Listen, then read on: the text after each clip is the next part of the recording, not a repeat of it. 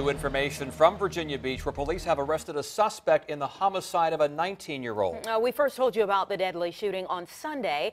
This man, Mickey Walker, is currently in custody. 10 on your side's Deanna Bettineschi is live in Virginia Beach with the details on this. Deanna?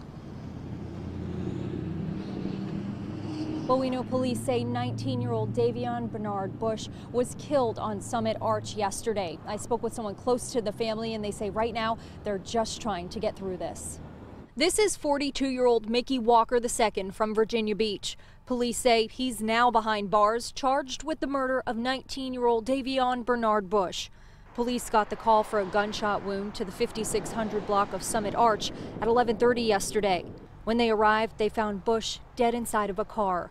A car window was shattered and the car had crashed into a fence. 10 on your side was there yesterday as police continued to arrive at the scene. There were multiple areas of crime scene tape set up across the complex. We learned from Virginia Beach Public Schools that Bush had graduated from Bayside High School in 2018.